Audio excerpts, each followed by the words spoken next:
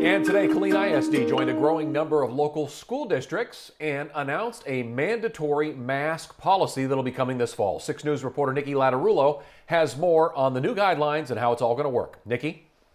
Hey Chris, this afternoon, KISD announced all students and staff, regardless of their age, will be required to wear a mask. This goes beyond Governor Greg Abbott's mask order, which states only people above the age of 10 are required to wear one. KISD's rule will last even if the governor lifts his mandatory statewide mask order. It will be in place until district leaders say otherwise. The new guidelines say students and staff can wear their own masks as long as they are within the dress code.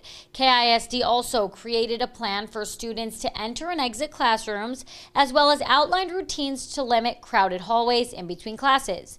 Teachers can also establish teacher zones around their desks so they can keep a safe distance between themselves and the students. We spoke to KISD Chief Communications Officer Taina Maya, who explained the mask mandate further and said this is a fluid situation and they will continue to update the guidelines. We will be requiring it for all students unless there is a special need or an accommodation that's made. The district looked today at implementing a lot of additional health and safety protocols because we are trying to be flexible and adaptable with the COVID-19 situation as it stands today. All of this, of course, is, can be changed in just a moment's notice. All district employees will be trained on specific ways to slow the potential spread of the virus.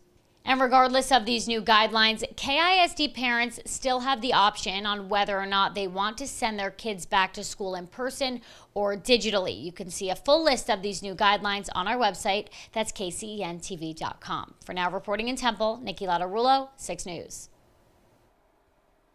All right, thank you so much, Nikki. And KISD will be holding a virtual roundtable event at the end of this week, and then parents have the opportunity to submit questions that they would like to be answered. We're going to have the link to the question form at our website, kcentv.com, so go there and sound off, especially if you have a question.